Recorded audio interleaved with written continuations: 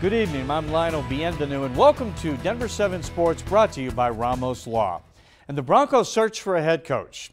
8 candidates interviewed over the last 2 weeks, and now the bell rings for round 2, which is a select few coming in this week for second interviews at the UC Health Training Center in Dove Valley.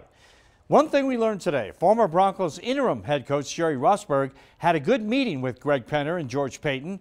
Rosburg said he was interested in the job and they were impressed. But really, does Rosburg have any chance at all? And who will be coming to Denver in the next few days? It's time to get some answers.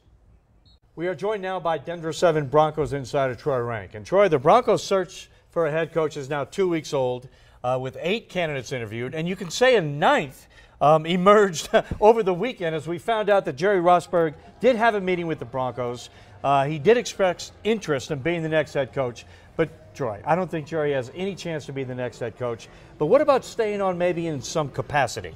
Yeah, was it an interview? It was an exit interview. That's totally different. Listen, I give Jerry Rosburg all the credit in the world for those 2 weeks he was in charge. He basically created discipline, accountability, but he did it for 2 weeks against a team in the Chiefs that were looking ahead and a team in the Chargers that gave up after halftime. People, please have context here. But if you'd like to stay as a special teams coach, I'd be all for that. I just don't know why he'd want to do that. He had been retired for 3 years. He's been working on projects outside of football. I just don't see, unless you were going to make him an assistant head coach, the only chance I saw that of happening was with Jim Harbaugh. He's currently no longer a candidate.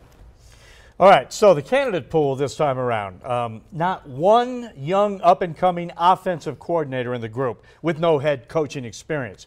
There are a couple of defensive coordinators in there, but what did the candidate pool tell you about Greg Penner and this new ownership group and what they're looking for this time around? Yeah, go for the old, and old by meaning experience in these candidates. They clearly want someone with previous head coaching experience. When you look at Sean Payton, you look at Dan Quinn, you look at Jim Caldwell, and to a lesser degree David Shaw, because he did it for over a decade in college. That's why they have leaned this search this way, is because the last 3-time first head coaches for the Broncos all failed miserably, Lionel. But if they're going to go with a young guy, they've tilted toward defense. You saw that specifically with D'Amico Ryans, with Raheem Morris. Those are some to keep an eye on, but I would be surprised when this search is over if it's not someone that's been previously a head coach, specifically in the NFL.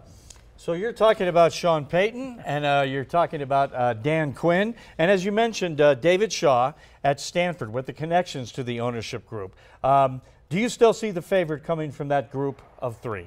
Yes, listen, it's Sean Payton until it's not. Now, it doesn't mean they're going to pick Sean Payton, but when you look at the resumes, Lionel, and you know better than anyone as a Saints fan, Sean Payton's resume just glitters. He's a guy that with 14 years of Drew Brees was outstanding. 15 years, won 7 NFC division crowns. He was in a Super Bowl and won it. He's got everything you'd want. He's a mini Bill Parcells, Bill Parcells light. That's what I'll call him. Similar to when Parcells came out of retirement and coached the Cowboys. That's what you would be looking for. Now, Dan Quinn still could get it. He's impressive. This Dallas defense has been impressive for the last 2 years. 67 takeaways in 2 regular seasons, Lionel. But David Shaw, again, that to me is the fallback candidate. If you don't like the trade that you're going to have to make for Sean Payton, probably a first and a third. And if you don't feel like Dan Quinn has got all that it takes, David Shaw will connect with the ownership group. I just think that is a tough sell given his last 4 years at Stanford.